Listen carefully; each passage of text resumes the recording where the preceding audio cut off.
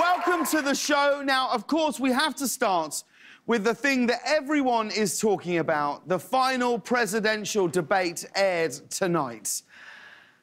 And honestly, I meant to watch it. I really did. I did, and I got distracted again, and I want to apologise because I know that this is the show that a lot of people turn to for their news. Like, I know when something big happens in politics, everyone's always like, oh, what's Corden's take gonna be? You know, in many ways, people think of me as the British John Oliver. But the thing is, right before the debate aired, I was flipping through my DVR and I ended up watching this show called Hawaii Five-0.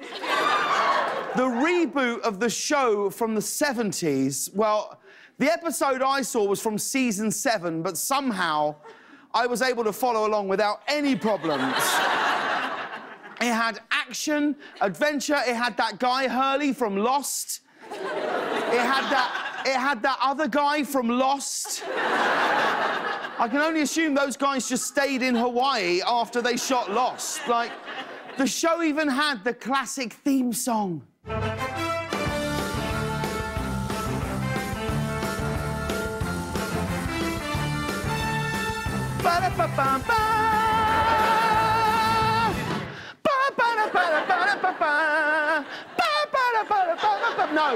No. We've got to talk about the debate, right? Now, apparently there was a big controversy leading up to the event when the Trump campaign announced that they were going to invite President Obama's half-brother, Malik, who is a Trump supporter, and they were going to invite him to the debate. Now, I cannot believe this Malik guy. He's from Kenya, he's related to Obama, and he shows up to support Trump. I mean, he really stabbed his brother in the back, which is exactly like how in Hawaii Five-0, Dr. Madison Gray ended up being a serial killer who stabbed Detective McGarrett in the back.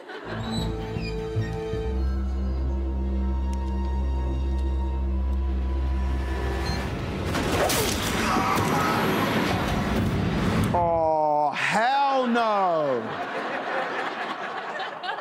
Sorry, we have to get back to talking about the debate. I mean, now, clearly, Trump is using Obama's Kenyan half-brother to add fire to the birther claims, which is ridiculous because Obama released his birth certificate and we saw that he was born in Hawaii.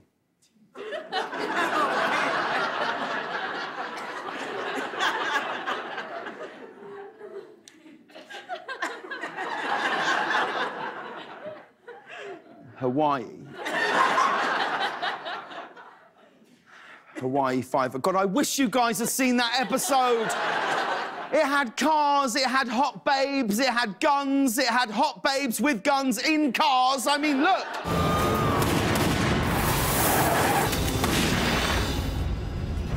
Go. No, James, come on. Pull it together. People are depending on you. They want analysis.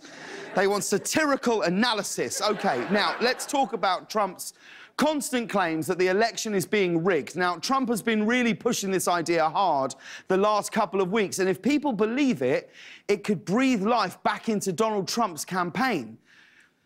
Kind of like how on Hawaii Five-0, when McGarrett gave Alicia Brown mouth-to-mouth after they were thrown into an underwater death trap.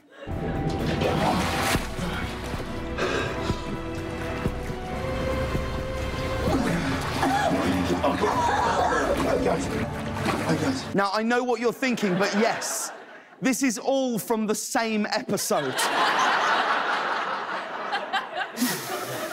Now, I didn't see the debate, but I bet Hillary kept her cool no matter what Donald Trump threw at her. And that shouldn't be surprising. Women deal with their emotions better than men. Women are less violent, even when psychologically impaired. But the fact of the matter is, OK, I know that is a weird thing to say, but you know how I know those things. Women deal with their emotions better than men. Women are less violent, even when psychologically impaired. But the fact of the matter is... That's right, they said it on Hawaii Five-0! So, yeah, look, I didn't see the debate, but at the end of the day, Hillary's already had 2 bouts with Trump and she's done really well. I have a feeling she left tonight's debate kind of like the way Dr. Gray left Steve McGarrett's truck.